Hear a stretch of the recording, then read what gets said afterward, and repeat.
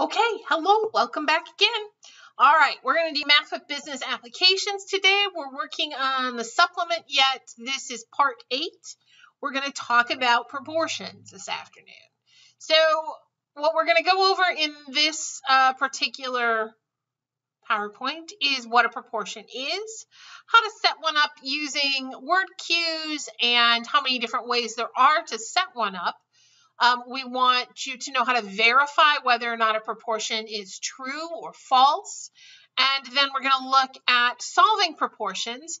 I'm going to talk about means extremes theorem, but really all that is the cross multiplication. All right, so let's begin. A proportion is defined as a statement of equality for two ratios or rates.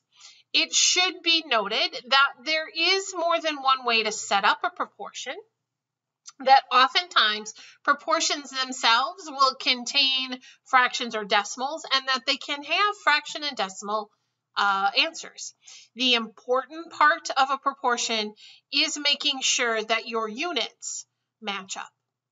If your units are out of sync with each other, you will get a wrong answer. So we're going to start by setting up a proportion based on the following problem. The conversion rate of US dollars to Japanese yen is 1 US dollar being worth 105 Japanese yen.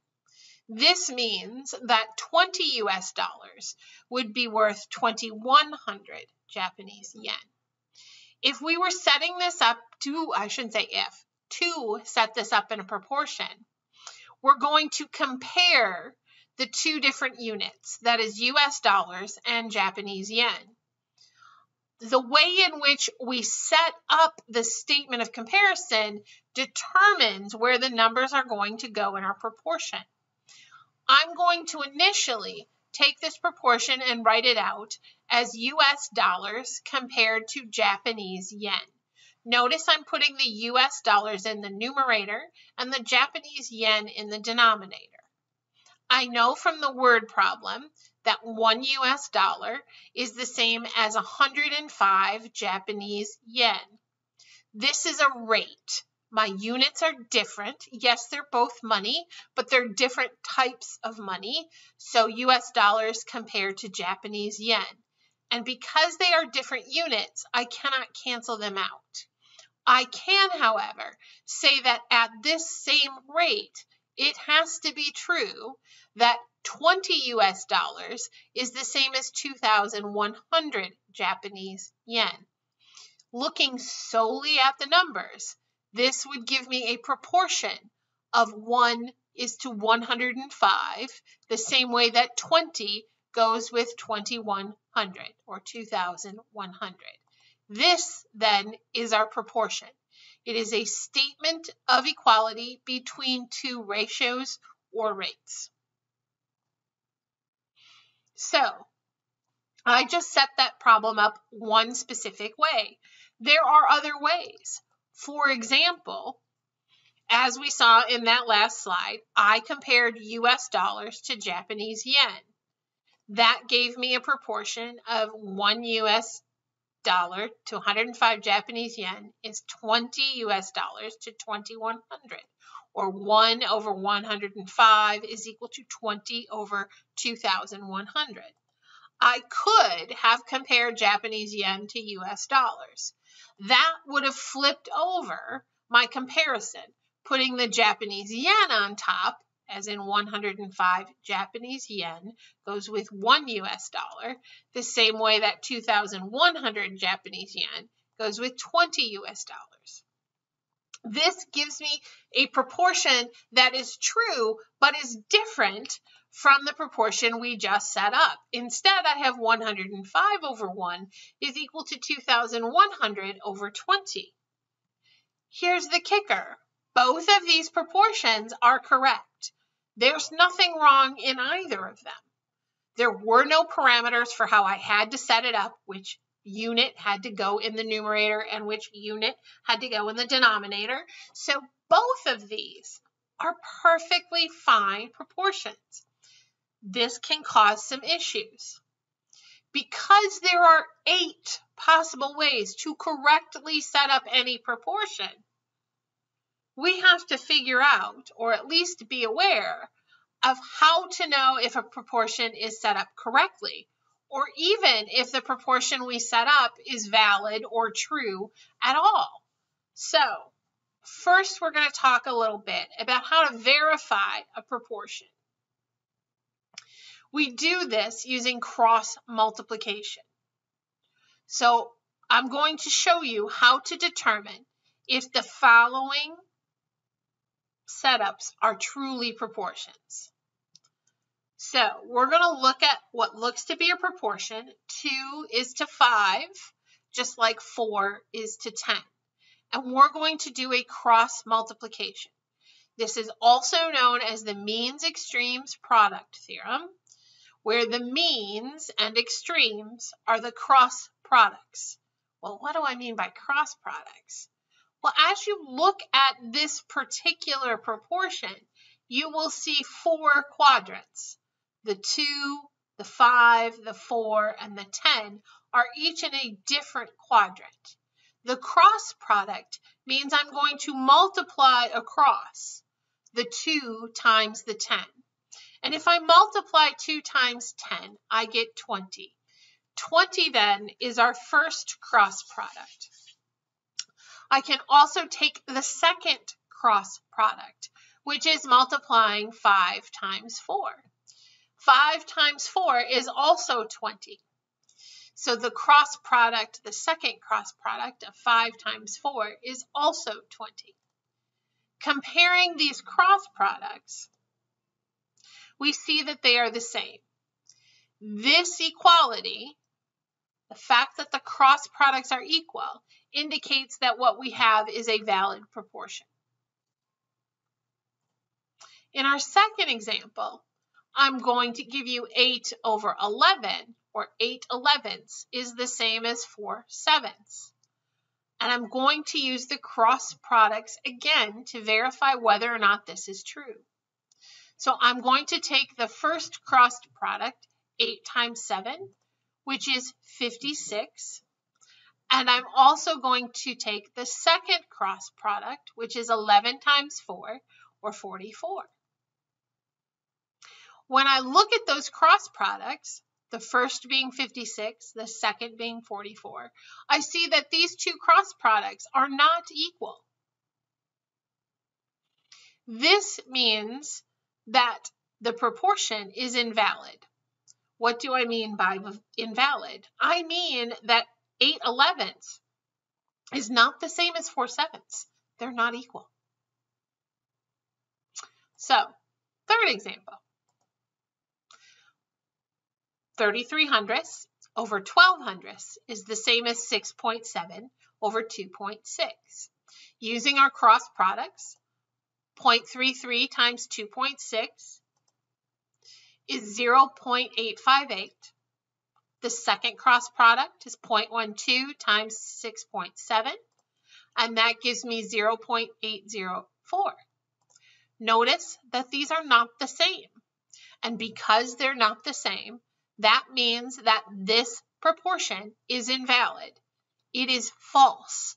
It is not true that 0.33 over 0.12 is the same as 6.7 over 2.6. Not equal. Doesn't work.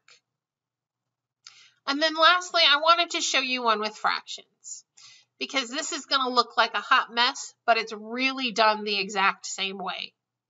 What you have to be careful of here is where your 4 quadrants are. I am going to draw in the 4 quadrants. Let's draw it in. I'm going to draw in the 4 quadrants so that I can clearly see where my cross multiplications are. And I'm going to take the first cross multiplication, which is 6 3/5 times 5 elevenths. And I'm going to do it on a calculator. I mean, I can do it longhand, but I would also do that on a calculator. And when I do that particular mathematics, I will get a 3. I'm then going to take the second cross product, which is 5 4 sevenths times 7 13ths, and I will again get 3. Notice that these are the same.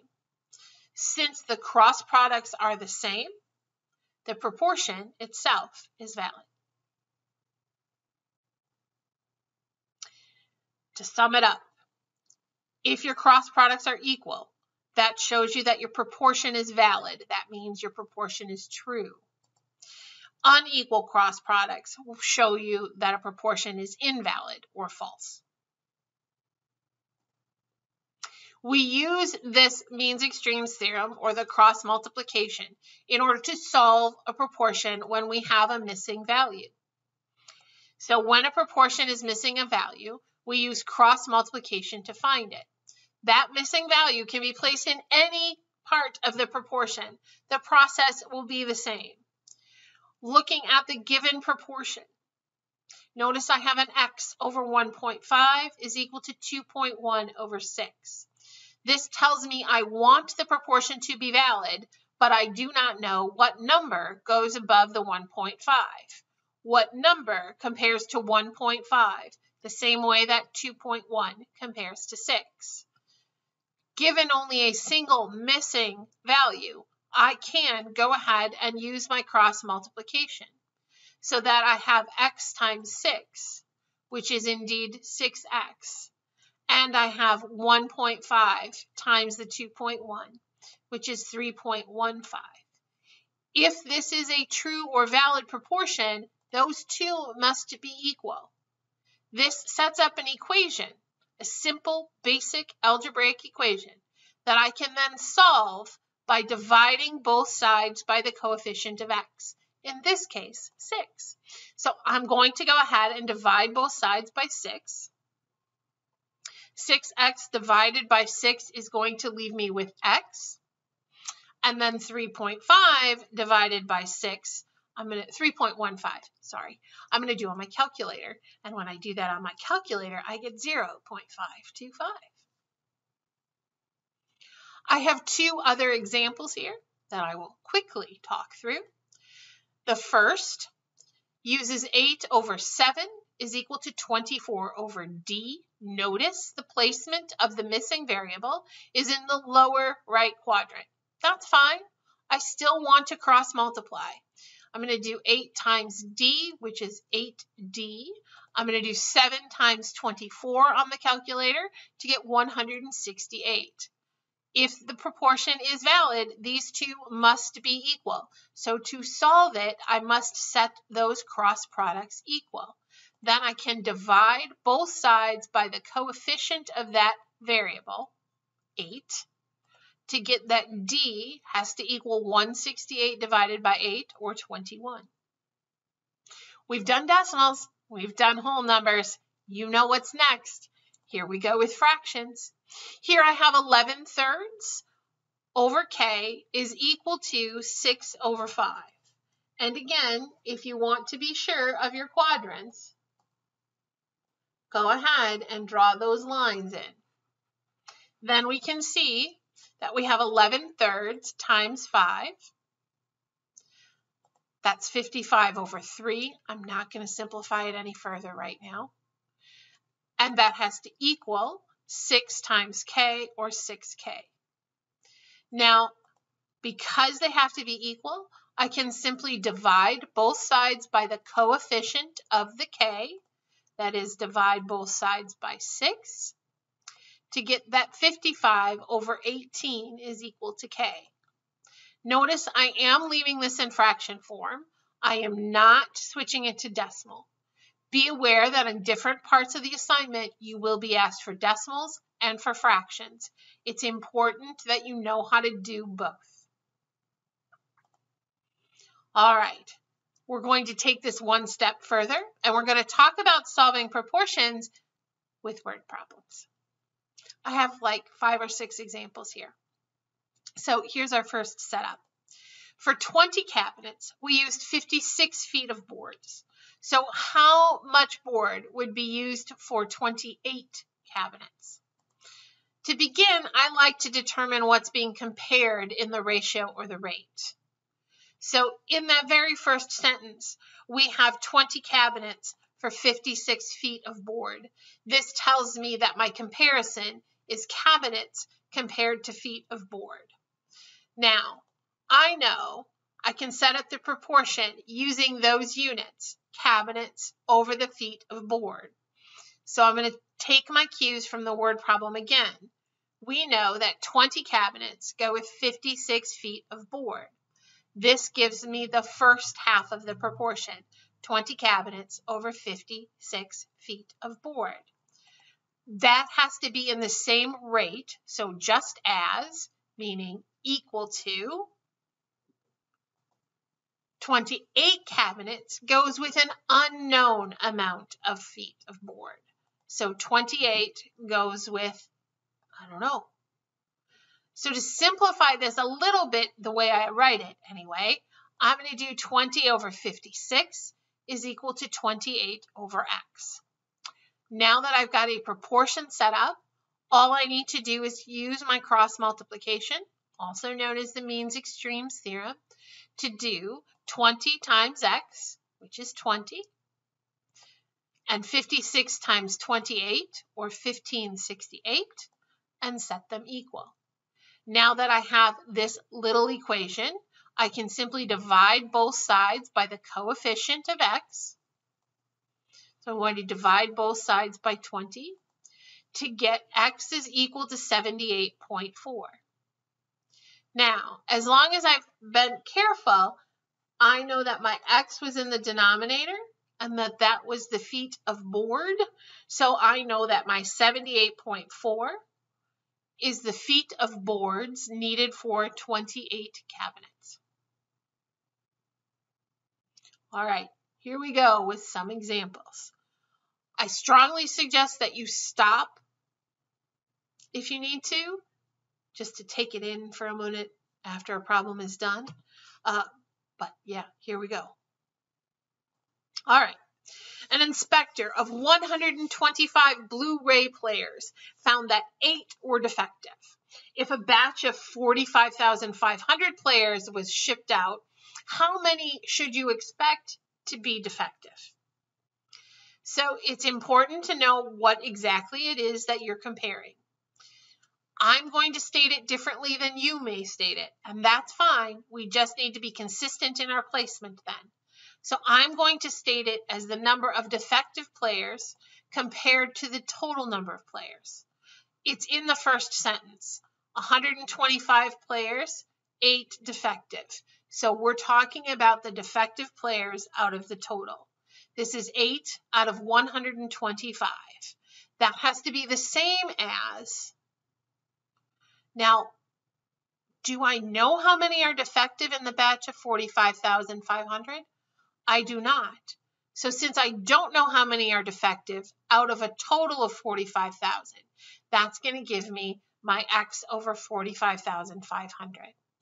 Then to cross multiply, I'll have 125 times x has to equal 8 times 45,500, or 364,000.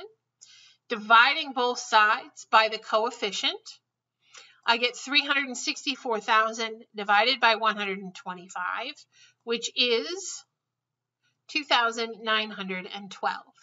That means I should expect to find 2,912 players defective. Here's a similar one. My life insurance policy charges $2.13 per $1,000 of coverage per year. If my policy is for $500,000 of coverage, $500,000, what should my annual cost be? What should the monthly cost be? All right, let's talk. I'm comparing the amount they charge me, $2.13, to the total coverage. So I'm comparing the charge on my policy to the coverage per year.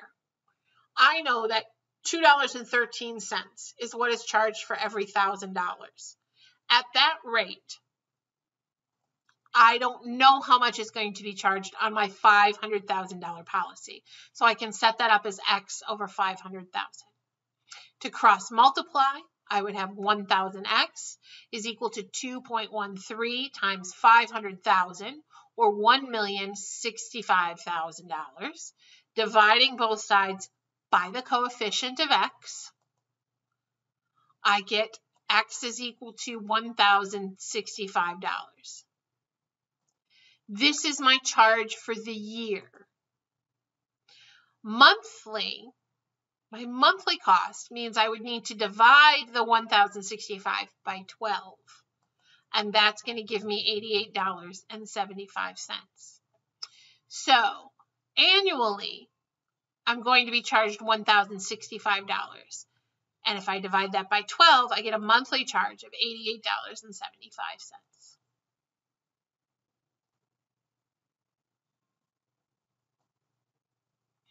Example 3 is something we're probably all pretty familiar with.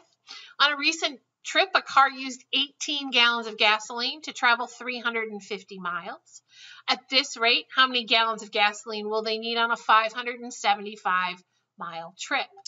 All right, so what am I comparing? I'm comparing the gallons of gasoline to the miles traveled. We know that 18 gallons accounted for 350 miles. That has to be the same as an unknown number of gallons in 575 miles. When we cross multiply, we get 350x has to be the same as 1,350.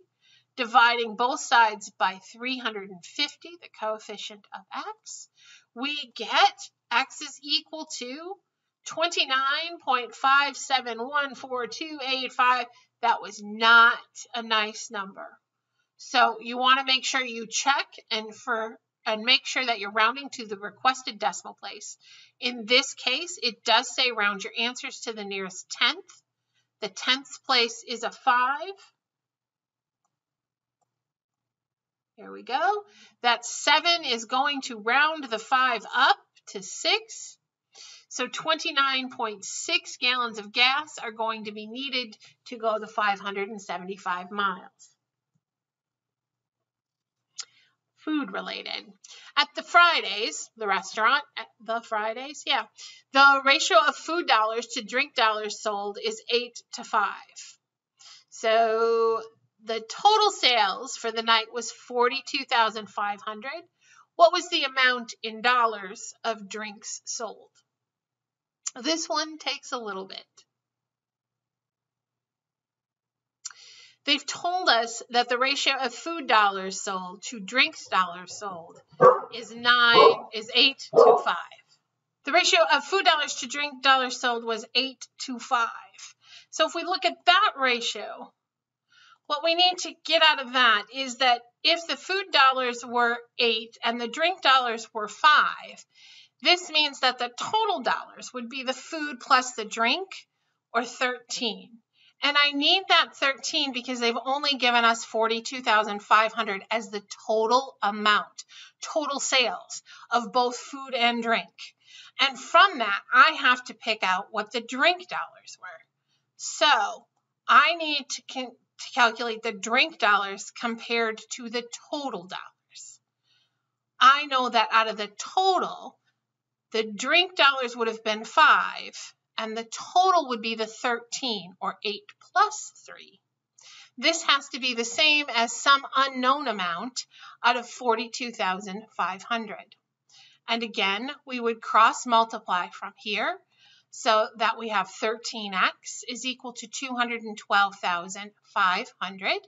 Dividing both sides by 13, we would get a value x of 16,346.15385.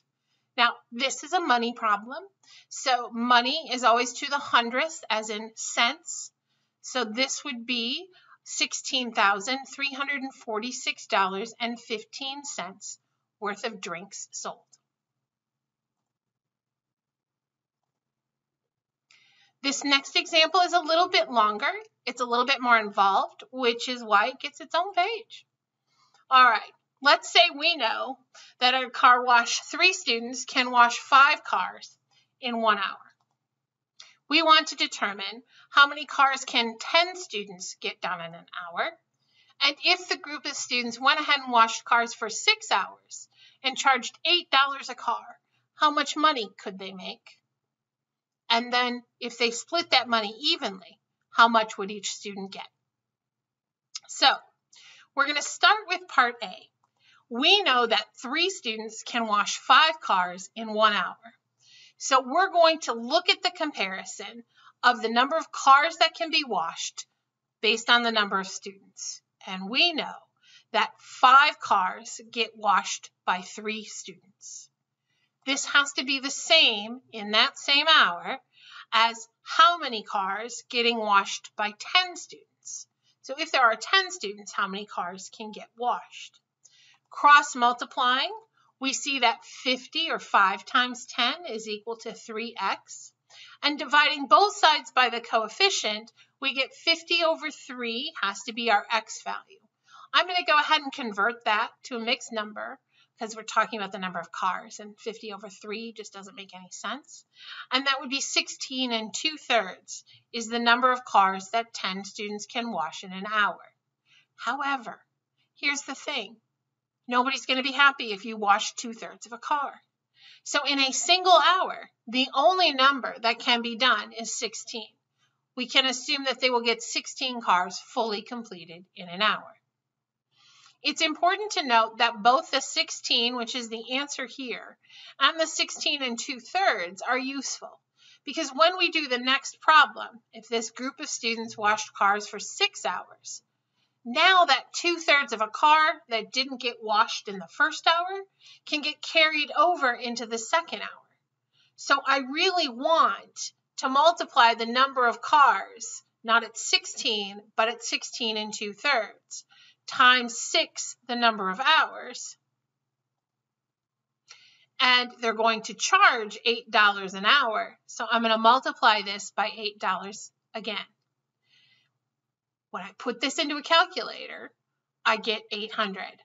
50 over 3, or 16 2/3, times 6 times 8 gives me $800. So that means that a total of $800 can be made at this car wash.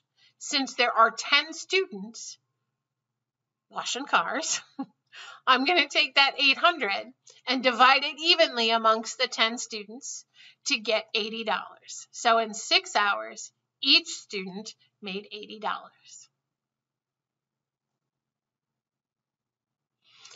This is our last example. Here we have a restaurant that can make 22 sub sandwiches in 40 minutes. So if lunch is going to last 3.5 hours, how many sub sandwiches can they make? If each sub can feed 5 people, how many people can be fed? And if each person pays $3.25 for their lunch, how much money will the restaurant take in? So starting with the first one, I need to recognize that 3.5 hours should be converted to minutes. I'm comparing subs to minutes. So if we have 22 subs in 40 minutes, that has to be the same as how many subs in 210 minutes. I can't use a 3.5 here. We're not talking about 3.5 minutes. We're talking about 3.5 hours. And since there are 60 minutes in each hour, I need to do 3.5 times 60 to get the number of minutes. And when I do that, I get 210. When I cross multiply, I have 22 times 210, which is 4,620, is equal to 40 times x. My coefficient on the x is 40, so I'm going to divide both sides by 40, giving me 115.5 is equal to x. Now, since x is the number of sandwiches, and I can't make half a sandwich, I'm going to say that in 3.5 hours, they can make 115 sub sandwiches. Now, that's how many whole sub sandwiches they can make. If each sub feeds 5 people, well, normally I would take the 115 times 5. But if I'm trying to get everything out of it, then even that half a sub is going to get fed to somebody, right? So I'm going to take 115.5 times 5 to get 575. that means that, oops, 577, I guess that should be. There we go. That means that a total of 577 people can be fed. Then, since 577 people are being fed, I can charge each of them $3.25. And when I do that, I get $1,875.25. So the restaurant will take in $1,875.25. This is our last example. So we can look at the possible practice problems. For extra practice, you can find some problems in your supplement on page 20. You can do problems 10 through 40 as they all relate to the proportions. The alternative is in your ebook in Objective 5.5. This is a part of the Chapter 5, Section 2 review. You can look at problems 20 through 29. There is also a graded assignment. This is on WebAssign. It is called Proportions. As always, if you have any questions, please feel free to contact me, your instructor, or our math support personnel for the course. Thank you.